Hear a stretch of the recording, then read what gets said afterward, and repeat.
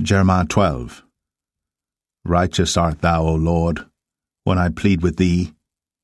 Yet let me talk with thee of thy judgments. Wherefore doth the way of the wicked prosper? Wherefore are all they happy that deal very treacherously? Thou hast planted them, yea, they have taken root. They grow, yea, they bring forth fruit. Thou art near in their mouth, and far from their reins. But thou, O Lord, knowest me. Thou hast seen me, and tried mine heart toward thee. Pull them out like sheep for the slaughter, and prepare them for the day of slaughter. How long shall the land mourn, and the herbs of every field wither?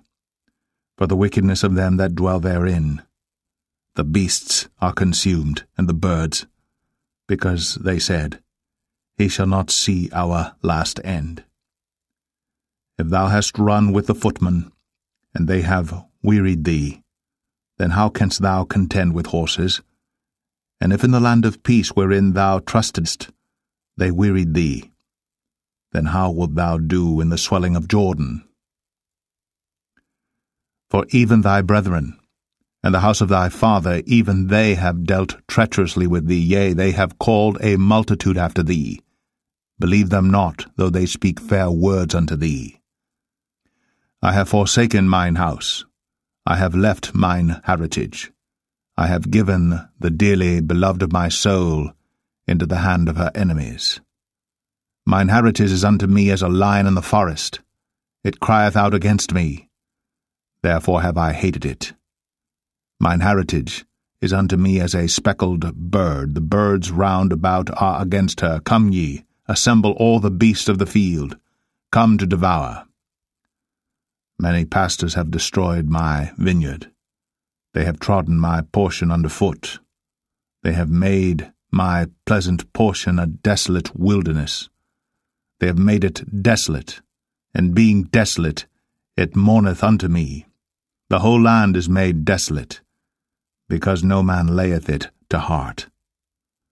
The spoilers are come upon all high places through the wilderness, for the sword of the Lord shall devour from the one end of the land even to the other end of the land.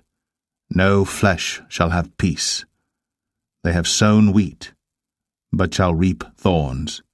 They have put themselves to pain, but shall not profit. And they shall be ashamed of your revenues because of the fierce anger of the Lord.